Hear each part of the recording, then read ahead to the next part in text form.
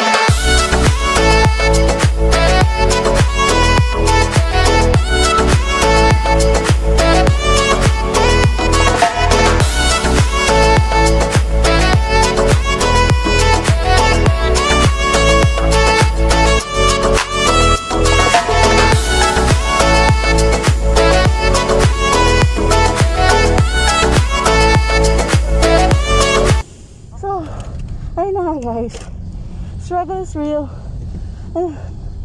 Nakasakay na kami ng taxi. Hindi na kinaya ng karton, bumigay na siya. Sobrang bigat na. Bumigay na yung karton, kuya. Ano ba naman yan? Puro sardinas pong i-donate, kuya. Ayun nga guys, so bumigay na yung karton na dala namin. Kaya nag-taxi kami ng wala sa oras na. So, hingal ako pa siya sa boses ko. Buti na nakapag-good vibes si kuya, no? Oo.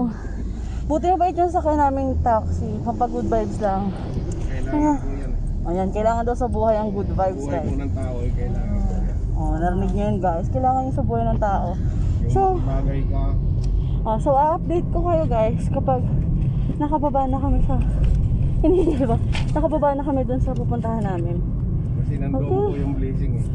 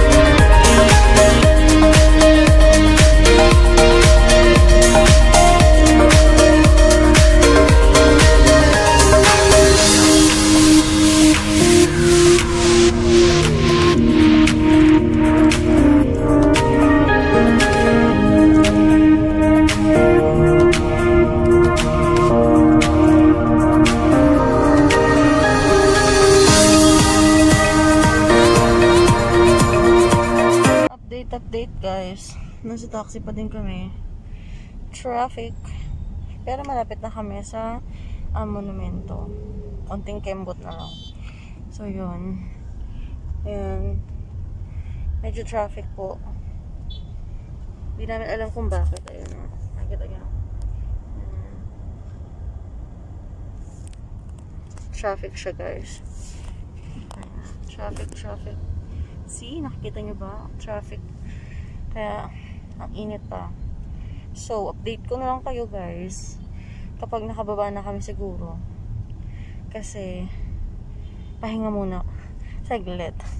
Dahil napagod ang ate girl niya. Pagod ako. Update guys. Andito na kami sa bahay ni Boss Chief, ni Master Yoda. Yes,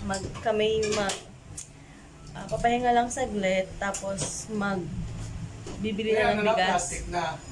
Kay ano po, kay Kuya Denshu po yung plastic ata. Yan. Unas daw ba siya darating? 12 daw po, sabi niya.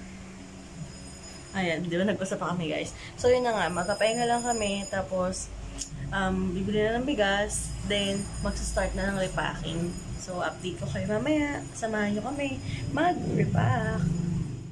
Hello guys! Hello guys! Ayan, ganito po kami mamili ng bigas. Nakatayo. Yes. Thank you sa sponsor namin.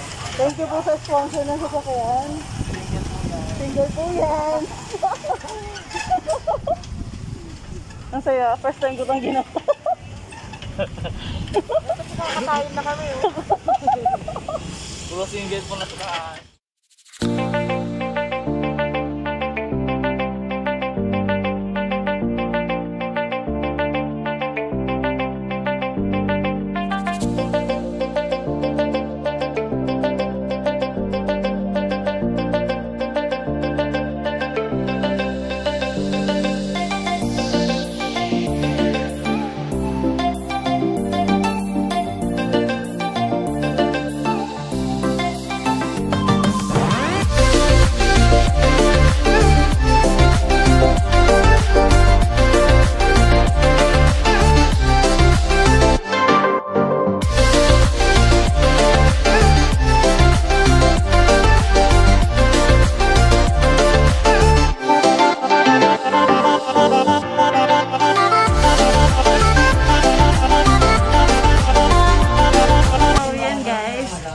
Nakabili na kami ng bigas.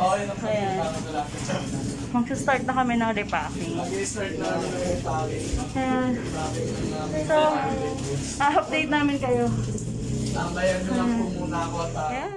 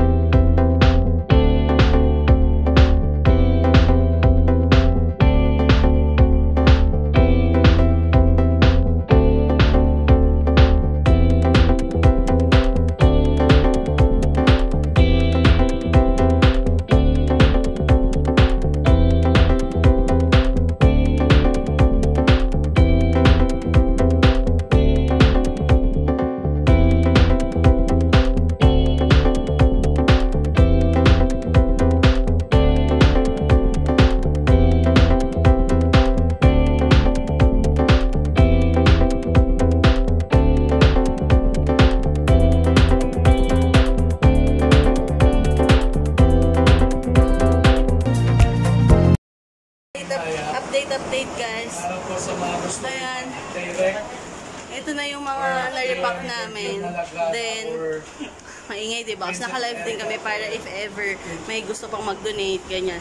So, yan, nakapag-pack na kami ng 28 pieces na, so far ngayon 28 pieces, tapos mag-repack pa kami ulit ng another batch po. So, ayan. Thank you so much again sa mga nag-donate po sa aming fundraising event. Ayan. Samahan niyo po kami hanggang mamaya. Hanggang sa matapos kami mag-repack. Ayan. Ayan ang team namin. Ayan. Update na lang mamaya, guys.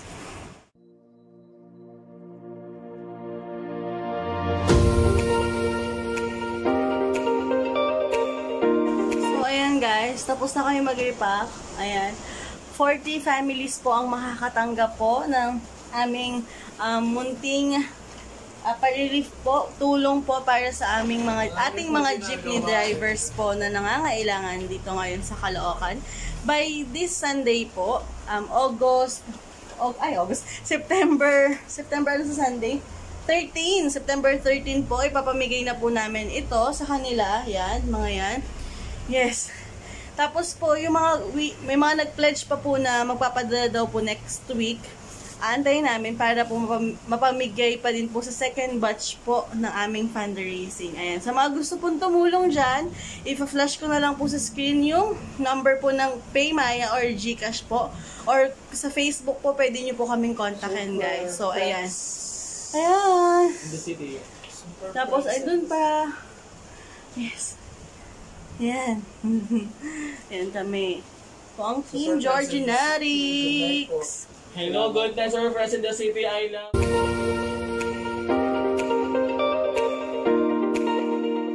So, ayan guys. Tapos na kami mag-repack. So far, ayan. Nasa ilalim siya ng lamesa. This, Monday na pala namin siya ibibigay, hindi pala Sunday. Kasi meron pang nag-pledge bigla na magpapadala this Sunday ng mga canned goods. Thank God, kasi kulang pa yung 4 na packs namin ng mga canned goods. So, meron nag-pledge na magbibigay. Si Ate Crits TV ang nagsabi magbibigay siya this Sunday. So, sobrang thank you po talaga. Ayan, so magliligpit na lang po kami. Then, update ko kayo kapag pauwi na ako. Diyan lang kayo. So, ayun na nga guys, nakasakay na kami sa bus, pauwi na kami ng Cubao. So, update ko na lang kayo guys kung kapag nakauwi na kami. Ganun na lang. Diyan lang kayo. So, ayun na nga guys. Andito kami sa Quezon Ave. Bumaba kami kasi mag-MRT na lang kami. Dahil pag bus, sobrang layo ng babaan. Ayan. Hinihingal na ako. Sobrang pagod ako ngayon maghapon, but worth it kasi alam ko marami akong matutulungan, marami kaming matutulungan. So, update ko lang kayo. Kapag nakauwi siguro ako, nakauba na kami. Diyan na kayo. So, yan guys. Nakarating na rin kami sa Cubao. At I'm super tired. But I'm so happy. I'm so thankful kasi ang daming nagtiwala sa amin para mabuo itong fundraising event namin na to. Ayan. So, nakakatuwa kasi nakapag-pack na kami ng sobrang dami. Hindi naman sobrang dami. Nakapag-pack kami ng mga ibibigay namin sa 40 families. At hopefully, madadagdagan pa siya. Yan. Ini-aim namin na madagdagan pa siya kasi sobrang daming mahihirap talaga ngayon sa Caloocan, sa Pasay, sa Cubao na pagbibigyan ng items ngayon. Ayan. Sobrang pagod na rin po ako ngayong araw na ito kasi aga kami gumising. Sobrang sakit ng katawan ko pero okay lang. Masaya ako dahil alam ko makakatulong ako. Ayan. So, dito ko na lang siguro i-end yung vlog ko kasi pagdating sa bahay, maliligo na agad ako. Tapos magpapamasahe sa kapatid ko. Then, tulog na. Kasi sobrang napagod talaga ako ngayon. Again, thank you so much po sa mga nag-donate at patuloy na nag-donate sa aming fundraising event. Thank you po talaga. Malaking tulong po yung mga donation niyo po sa amin. Hanggang susunod po, please like, comment, and subscribe. Salamat po!